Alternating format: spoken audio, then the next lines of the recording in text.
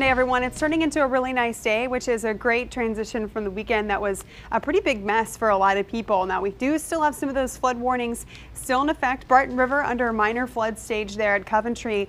Should see that slowly start to subside over the next several hours and into tomorrow. But for the Connecticut River, actually under moderate flood conditions. So that's pretty brutal up there still. And that's not expected to get better until maybe Wednesday at the earliest. So still a long way to go with that. And of course, as we've been telling you about all morning, Lake Champlain is also under a flood warning. Now the Burlington gauge as well as the Rouse's Point gauge are both above flood stage, but we could see 100.5 feet at the Rouse's Point one. So certainly some very high water, especially on Lake Champlain. If you've been down there at all, I'm sure you have noticed that the water is very high. And now it's not only, of course, due to the rain, but all that snow melt, and we still have a lot of snow in that higher terrain, which is why things could, for Lake Champlain, get a little bit worse through Wednesday as more and more of that snow continues to melt. So the flooding does linger here. We'll watch that in the coming days for you guys. Showers are on and off for part of the work week too, so we still have multiple rounds of rain headed our way over the next several days.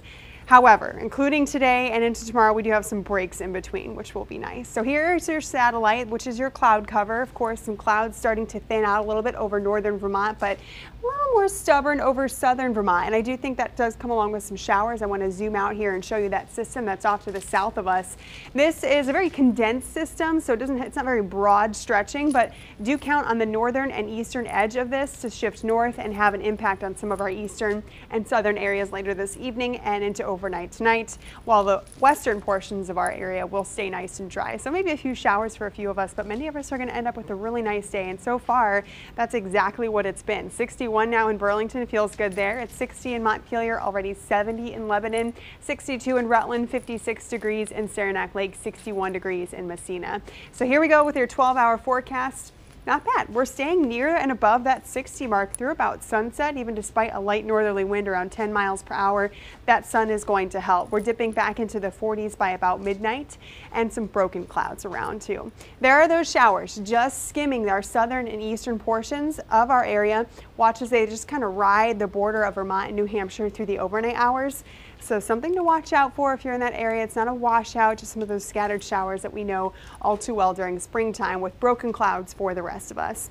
Much of the same overnight as that system moves out. We have the next one holding off for the majority of Tuesday. Obviously, you can see here more of those broken clouds, but watch after sunset and through overnight on Tuesday as some more of these showers roll on through. Some of them could be on the heavier side, and they will be intermittent throughout your Wednesday morning and into your Wednesday afternoon too. So, well, a little damp on Wednesday, not too bad here. We're talking about a few tenths of an inch tops of that rain, but it does come quickly with a dry up for Thursday.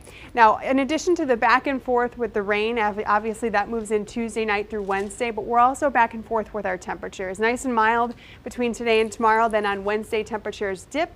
Then as we dry up on Thursday, our temperatures are going back up.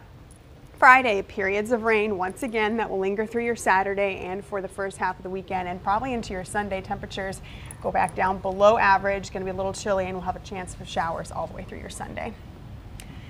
So yeah, back and forth here, and with this